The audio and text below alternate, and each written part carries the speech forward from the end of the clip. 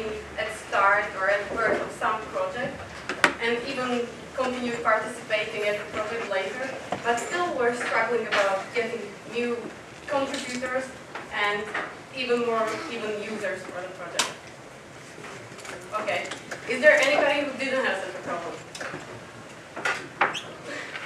You are not counted. Yeah, so this is a typical problem that many projects that are starting have. And I have been at the birth of many different things during my career and outside of my career.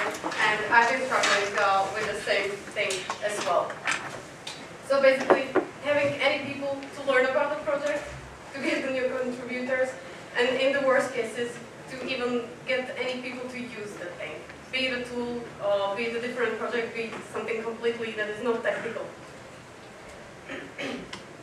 I believe you are here to listen for some sort of best practices, or you are expecting me perhaps to give you a nice to-do list of things which once you do, you will ultimately and very quickly get a lot of people to start participating in your project. So if you are here for this reason, I will probably disappoint you, because I personally think, and from my experience I can tell you that there is nothing like an ultimate source of truth when it comes to getting more people involved in your thing. So what I would like to talk about is what works for me and what might possibly work for you. Because I think it's quite the opposite. The way to getting more people is usually quite difficult, and it's usually a long run. For example, from the recent past, we've been working on a project that we were starting in the company about a year ago. It was basically tooling for automating container delivery. And although at the beginning it seemed like something super exciting, something that didn't exist within our company, and we knew that we would have a huge user base, so that there would be a huge demand for it. And also in the beginning there were many people who wanted to use it, who were excited into getting involved in that. Even after several months in, we still have just a handful of people who would try it, test it, use it, but not really contribute. And even those who were excited at the very beginning would just stand somewhere behind and maybe more watch it rather than being proactive and contribute actively. So that was just one way how I discovered that this is probably not going to go that easy as I thought. And right now, finally, the project started to ramp up, but still, it's almost a year gone, and the expectations really didn't go that way as we were expecting in the beginning. So how do you continue justifying the same project? How we continue justifying it? Yeah. So basically, since we are doing automation, and we know that the processes, some of the processes that people are using for delivering their containers are fully manual, and the biggest justification is the savings in time.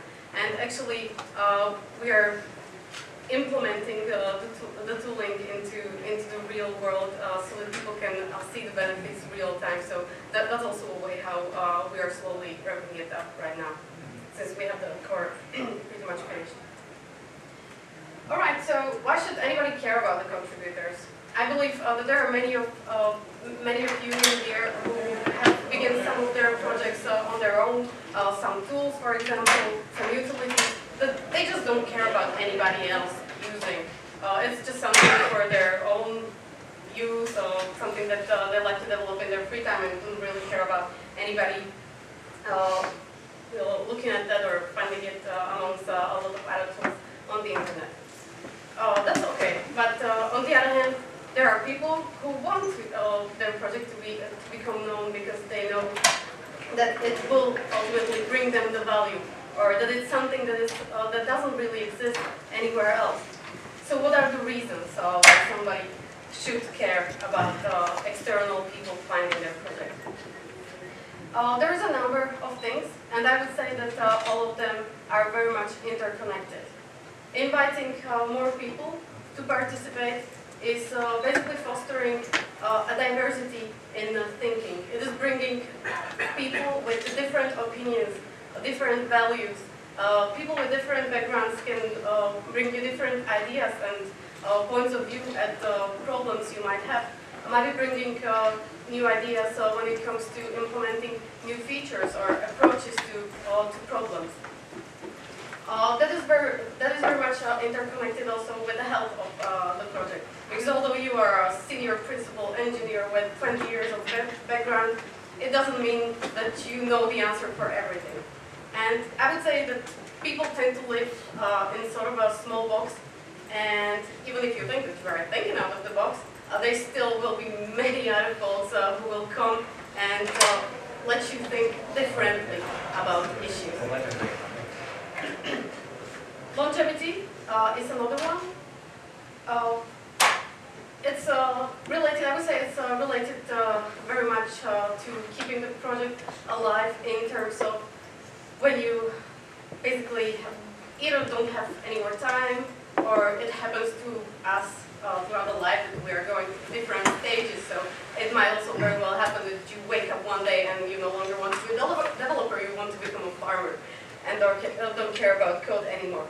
So it is nice to have somebody in the team, have a community created around your project so that they can take over or just step in and substitute you when you don't have time anymore.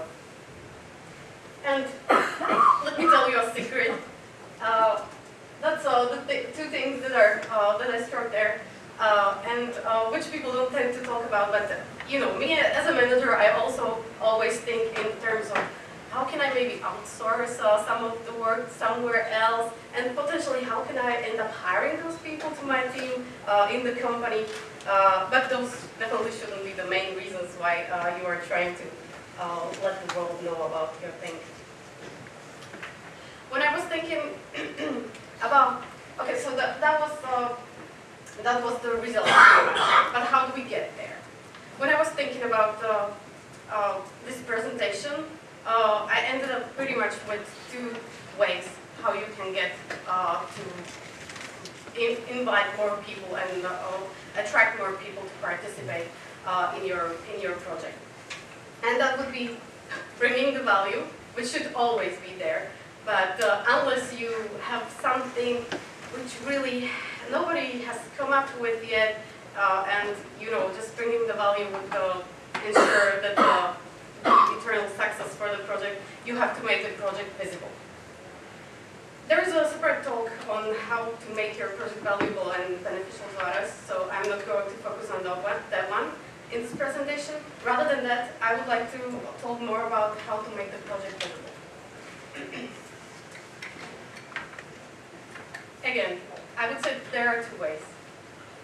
You just have to market the hell out of the project, either by doing online marketing or offline marketing, so the old school way of talking to people. Online marketing might seem quite easy because, you know, there is the advantage of having the internet at hand, but on the other hand, like, the internet has grown a little bit over the last decades, so you have to put a lot of effort into not getting lost within the wide waters of internet. The two simplest things and things that you can very easily take advantage of are social networks and blog posts.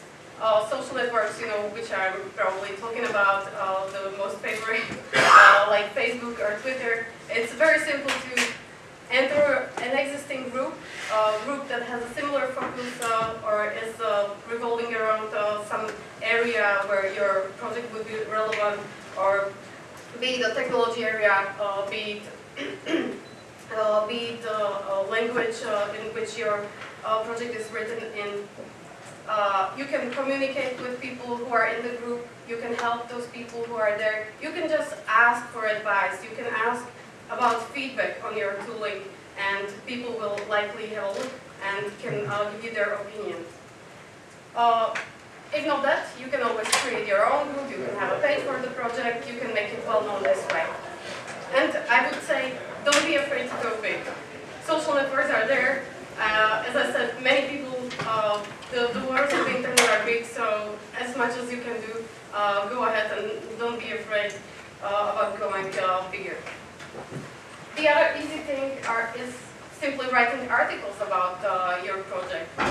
If you don't have any ideas, have a look at other similar things or other similar contributors and have a look at what they are writing.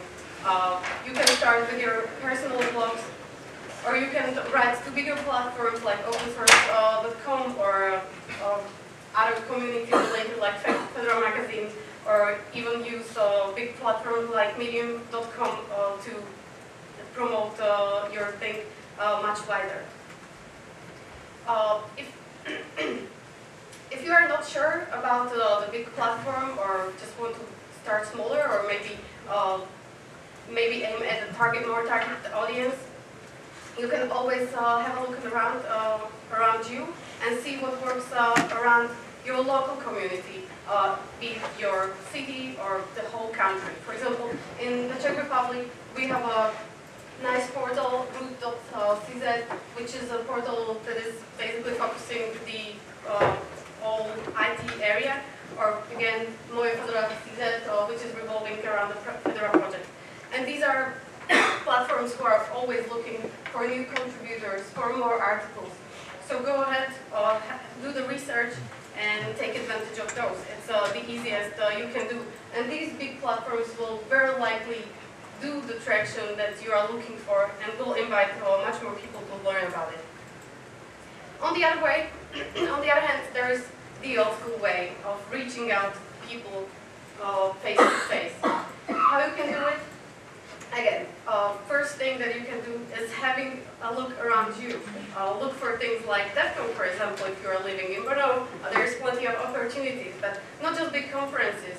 If you are not comfortable speaking in front of big audiences, you can start smaller. You can look for local meetups, local workshops, or just meetings of people who are interested in a similar thing as you are. When it comes to meetups, you don't even have to attend the meetups that already exist, but you can think of creating your own, because there's usually a need for people to meet and talk about a specific technology, but there is nobody who would take care of that and who would be organizing it for them. So it might also be a good way how to leverage this for your project. You all know how the influencers work on the internet, and it's very same also in the IT world. If you have somebody who can just mention your project, take Dan Walsh for example, if he mentions your new container-related tool, it will probably get a lot of people interested in at least learning what it is about and how they can take advantage of it. So if you have somebody in your friend circle or the circle of your contacts, ask them if they can mention it in one of their talks or mention it as part of one of the articles they are writing. And one thing that turned out to be quite beneficial for me was also participation in community events, be it, as I said, meetups, or be it other events like Google Summer of Code. For example, for our project, the automation tooling that we are doing, we have been collaborating with students during the Google Summer of Code, and in the end we even ended up hiring one of them. So not only we sort of expanded the base of the users and people who would be contributing to the project, but also there was a benefit for the work afterwards. So that will be for the promotion, but how can you make the people actually feel like they want to contribute to the project? So except that thing of bringing value to your, with introducing your project, you should also think how you can make it easier for people to contribute. So also think about people who are not technical. How can you get those involved? Not just people who could contribute with the code, but people who can contribute with documentation, with graphics. Maybe you might want to translate the project at some point, so think about how you can get people involved who speak different languages and can participate at localizing it. And most of all, you should always provide clear information about the project. And this is something where you can also get people who like to document things contribute. The project should at least have a README file and not just a README file that says DVD or something like that, but buttonized README by saying what you are trying to bring to the audience or the potential users, why should they use it, and how should they use the thing, and maybe how they can contact you. That's one of the things. You should also have additional information like licensing, contributing guidelines, how people can contribute code, what are the things that you are expecting from them when they are filing an issue. For this, you can take advantage of creating templates on GitHub or GitLab. There is the option, so that's also a way how you can make it much easier for you afterwards. And part of collaborating with people is communication, which will be there whether you want to or not. So make it easy for people to reach out to you. Make it easy to reach out via email or IRC. Again, take advantage of the existing communities and their channels, or just create your channel. And then you can take advantage of plenty of other tools like Slack, Twitter, Messages, Telegram, and so on. And most important of all, even if you have all of these means, make sure that you are responsive, that people know that that you are still there, that the project is alive. Because when somebody contacts you and you just don't respond for a week, what would you think in that case? Is the thing still alive? Do they care about my opinion? Do they want my feedback? Do they want anybody from outside to come in? So make sure that you let them know. And you don't have to write anything all over it. Like, I understand everybody comes to the point where they don't have time for dealing with messages from outsiders, but you can always set up an auto reply, for example. And communication is related to feedback, which should be pretty natural when it comes to opening the project up to the world and to other people. So not only you give the contributors feedback, which should, by the way, should be constructive and should not be full of hate and just bashing the person in that extent that they won't return anymore. But let be grateful for their contribution and give them examples how they can improve it, how they can make the work better in the future. And on the other way, accept feedback, and not just accept it and just forget about it, but try to do something about it. Think about what the person told you and whether that's something that you can act upon. And do so. And in the end, you should care about fostering the teamwork, because ultimately, if you are opening your project to the outside world and inviting people to contribute, you are building a team. So make sure that the people who come to your project and want to contribute will feel welcome. Say thank you when they come up with ideas, even though those ideas might not be great, because you always have to count that there might be people, as I said, with different backgrounds, or young people who are just starting. And one thing that happens quite often to me as a Slovak, we tend to speak with Czechs in our own language, even when there are people present who don't speak those languages. So be careful and think about this every time you're speaking with people from the same country, and think that the English is really the standard language, so use it if possible. And as I said, be welcome, be thankful. There's just a few communities where the community owner or the project owner is a total asshole, and and for some reason people tend to return to those communities, but it's mostly because they're bringing such a huge value that there is no other way. But don't do this. So that's it, and I've just run out of time. So thank you, and if you have any questions, go ahead. I think we still have 5 minutes, perfect. Or feel free to reach out to me after the talk or via the internet. Can you give me an example how you mark your project? So I would say all of the things. Example, not field. Example. Did you create a community? Did you make a forum? Did you advertise it somewhere? Did you make a portal? Whatever. Just an example to see it's really. Yeah, so our project, everything, like all the sources, source code is upstream, so it's available for anybody to look at. So that's how we could also show it to the world, and how we advertised it. So basically, there are meetups in Brno that are controller related. So we had a bunch of presentations in there. We have been writing articles at the developer portal that runs by Red Hat. We wrote an article. We wrote some articles for opensource.com. We are participating at events like this, so having those and basically talking about the stuff. So. Okay. How do you mark same project playoffs to the senior management? How do you not justify it to say this is the KPI, this is the saving goal, or this is to whatever? How do you really get their inspiration or support? So I would say it's a combination of being able to justify the value that you're bringing, that really the time that you are spending into the project will pay off in the future.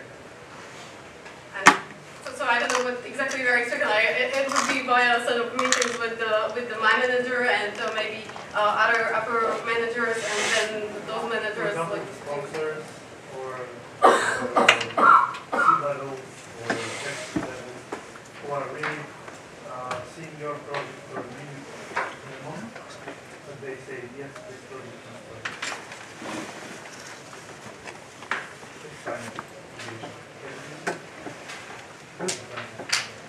So I don't think that we really interacted directly with the executives, and I don't really think they care, because the automation that we are doing is mostly for the developers. So I would say that it's staying somewhere among the line managers, or maybe one step higher, but it doesn't really go like to huge executive levels.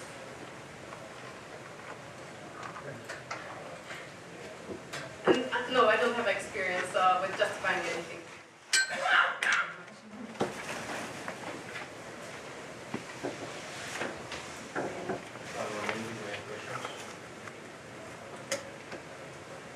I don't think we have